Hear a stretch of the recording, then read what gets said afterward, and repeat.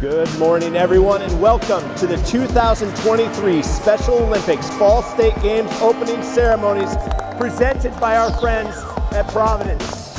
This weekend's competitions are the culmination of many hours, days, weeks, months, and years of hard work and training by our athletes. We will announce each local program and unified champion school.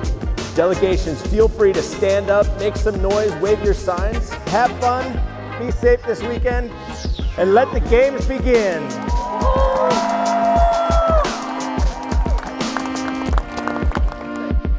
Hi there, my name is Mark Henkin. I am the Chief Operating Officer for Special Olympics Oregon, and we are here at Providence Park in Portland, Oregon for our 2023 Special Olympics Oregon Fall State Games presented by Providence. It's our annual state championships that we get to partner with the Portland Timbers and Thorns FC to use this amazing pitch.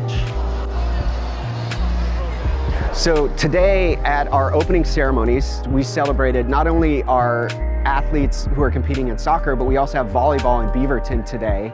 And during that, we were able to introduce for the first time an academy-style team for our Soar Timbers, who tried out last month, earned a spot on the team, and were introduced in front of thousands of people today at Providence Park for our opening ceremonies.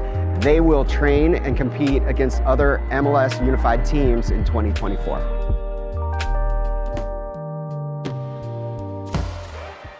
So our unified team members are part of a specific age group between age 15 and 24.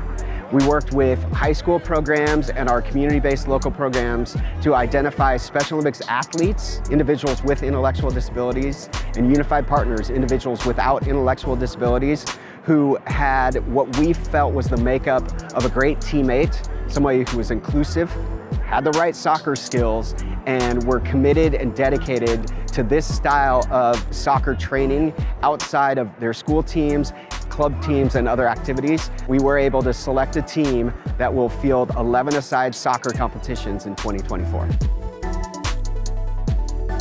We're really appreciative of the decade-plus partnership we've had with Special Olympics and the Portland Timbers and Thorns through Stand Together initiatives. Since then, MLS has invited athletes and unified partners from all their markets to represent at a unified exchange match involved at the MLS All-Star Experience.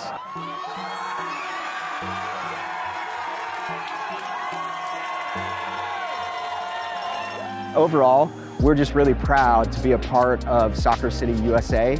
And we think that there's no better place to host an event like our Fall State Games than a sunny November day for Providence Park and our friends and families, athletes and partners. We wish them the best of luck. Thank you, Timbers. Thank you to the Thorns. Really love the partnership we have with you.